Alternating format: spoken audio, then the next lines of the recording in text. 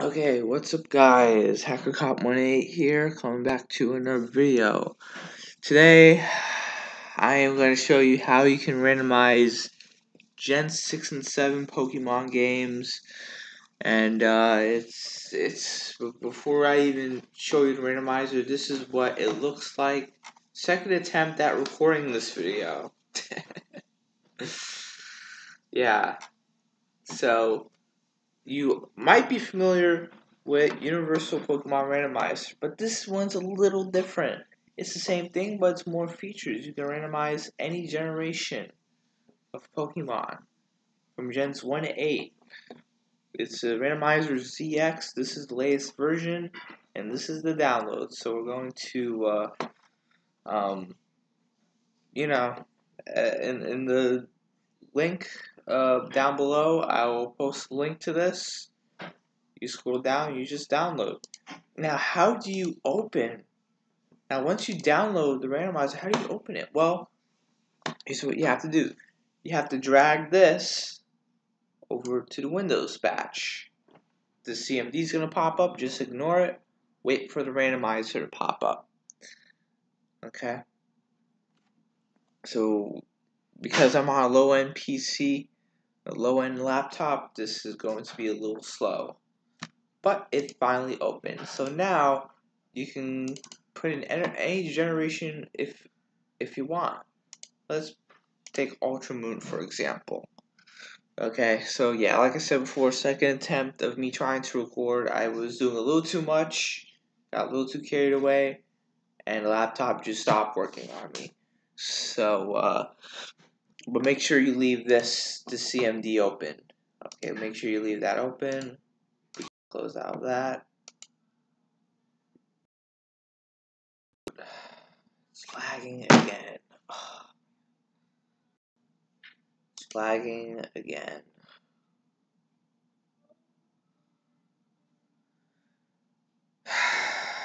It's lagging. I'm sorry guys, it's lagging. Like I said before, I'm doing this on a really bad laptop, so you got to bear with me here. Because I'm on a low-end laptop, this will take a while for a randomizer to load up. But once the randomizer is loaded, you're going to have these options here. So you can randomize the starters, you can randomize the static Pokemon. You can add a level boost to it, so like just like a level boost feature right here. So if you want a level boost, a lot of people don't use this feature, but this feature is overlooked.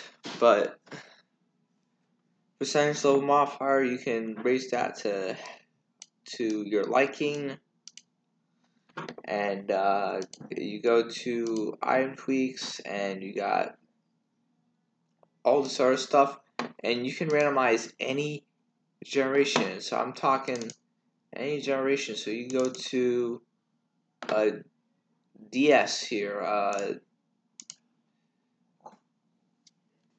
You can so this is Pokemon Platinum. I just loaded up. You can do anything basically. You can, and so how how in Gen 4 they have the HP bar is so slow. You can speed it up with some tweaks there with that. Also give natural dex start, lowercase, and you can still do a percentage. You can do a level boost if you want for trainers.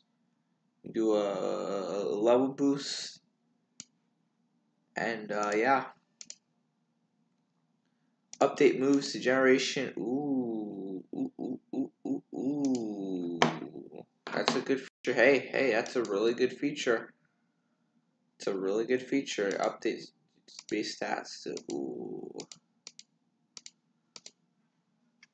Once you're done randomizing, I tried to save the randomizer, and that's where the recording got cut out. So you're gonna save the randomizer. You're gonna name it whatever you want. You're gonna hit save. It's going to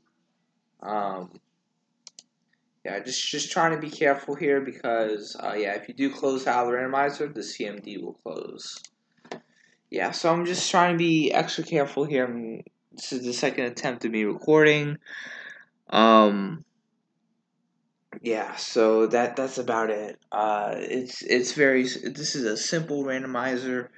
Um, there's more features to it. There's more to it, but it's the same feel, just with more features.